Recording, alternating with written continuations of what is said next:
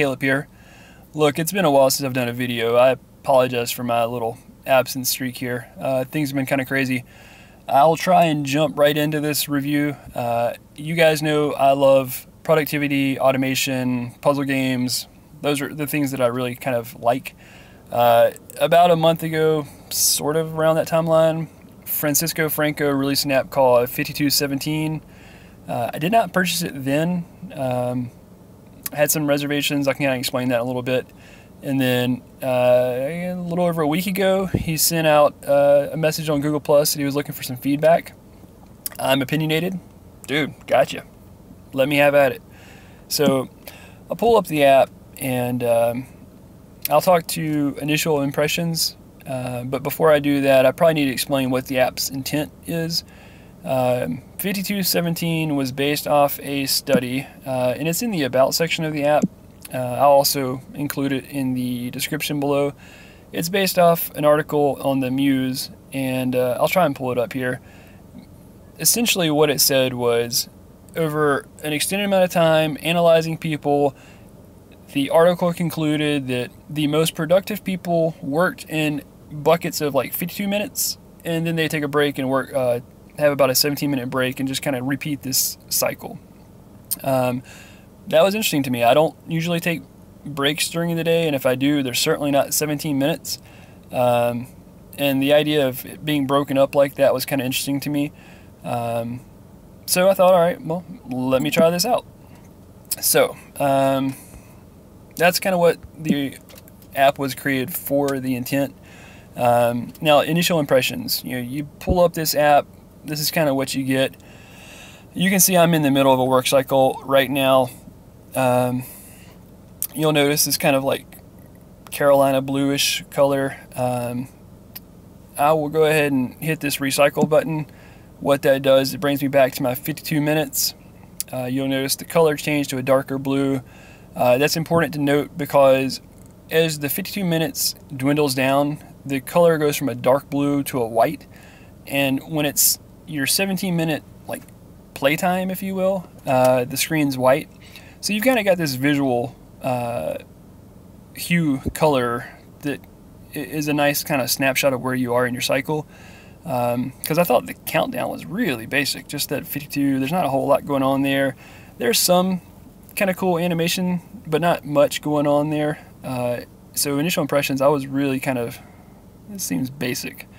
In the back of my mind, you guys know me, I'm thinking I could do this with just a clock app. I could do this with Tasker and some plugins.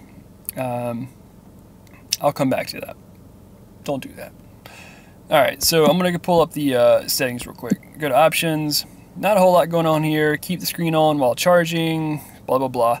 That I typically don't do. I usually do not keep my screen on. I'm one of those people that's a little bit sensitive to screen burn-in, right, wrong, indifferent. May not be an issue, but I'm weird about it. The notification bar, status bar, those type things, being on all the time, I'm just weary of that. The app itself, though, as I mentioned, it's got the animations, it's got the screen colors changing, so it's not necessarily the app's fault, and you won't need to keep your screen on. You have audio cues, you have the timers, the vibrations. I just noticed that when my screen was on at my desk, it was really nice to be able to just look up, glance at it. Otherwise, when I didn't have my Android Wear watch, I was having to pull out my phone and check the time. That's my personality. I really stick to timelines. It bothers me a lot when I'm missing a timeline. I kind of get a little bit of anxiety if I'm running late. So if you're in that wheelhouse, make note of that. If you're not, cool, man, don't worry about it. I actually reached out to Francisco about that, and he's like, Caleb, I get it, man. Just do me a favor. Remember, these are averages. If you run long, meetings, conference calls, things pop up. I get it. Just go long, take your break, and then come back and recycle and start over. That's all there is to it. You hit that recycle button and press that green button to start the timer again. Very simple. I will also say, if you have an Android Wear watch and this app is of interest to you, you'll really love the Wear abilities there. You get the countdown, you get a lot of encouraging messages when it's like your work time, you get playful suggestions on how to spend your 17-minute break time, some really positive things there. I guess what I'm trying to get at is, while I thought the app was extremely bare bones and basic, and I didn't have the ability of changing things like the colors and all that, eventually I started learning this app is about getting off of my phone and being more productive at work. It does what it's supposed to do in a very minimal and efficient way, and I can appreciate that now. And I'm cheap. I know I'm cheap. When it came time to buy the app, I was a little reserved about how simplistic it looked at. That's kind of what I was alluding to earlier. Some of you guys may be that way. And I mentioned you could probably do something similar functionality-wise, but you're not going to get the experience that this app's giving you for a little over $1. Very visually done well. Animations, the Android Wear, the suggestions, those type things you're not going to be able to do on your own. So I guess if I was going to boil down my summary, it's a simple app. It does what it's supposed to do very well. It will make you more productive if you've got the self-control to try and stick to that 52-17 cycle, and you really focus your work in that 52 minutes.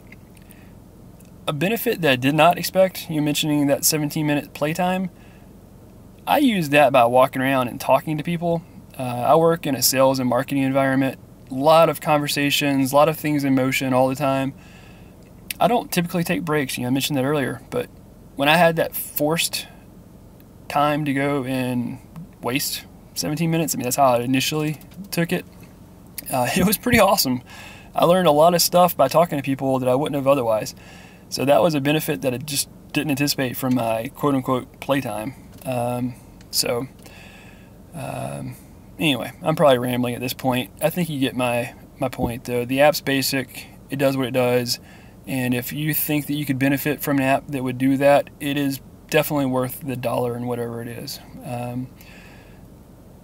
Been a while since I've done the reviews. If you guys have comments, questions, tell me what I did good, tell me what I did bad. I always appreciate that feedback.